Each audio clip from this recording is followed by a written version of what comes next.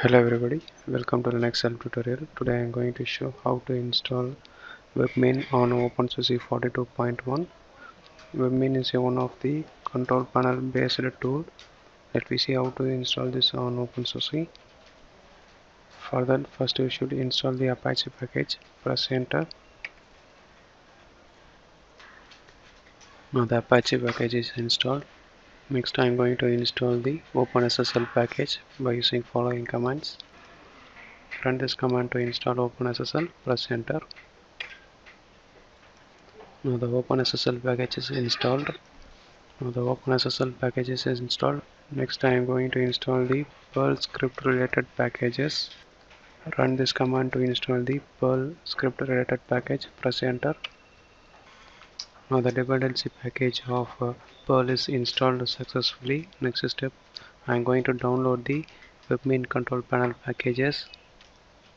I am going to download the Webmin package by using wget. Press enter. Now the Webmin package is downloaded successfully. Next I am going to install the Webmin package by using rpm command because the package of Webmin is based on rpm. Press enter to continue. Here the Webmin package is installed successfully. Now open your browser, enter your server IP or host name with port number 10,000 to log in the Webmin.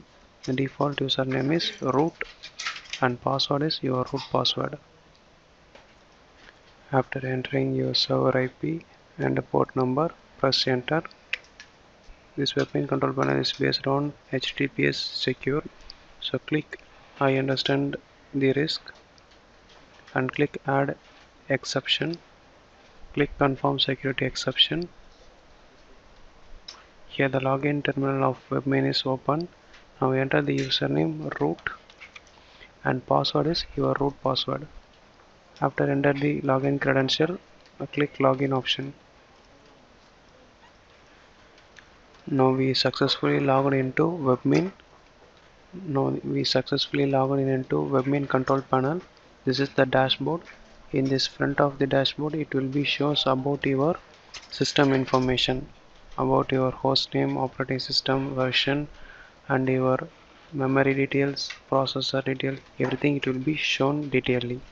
So this is the method to install Webmin control panel in OpenSUSE Leap 42.1.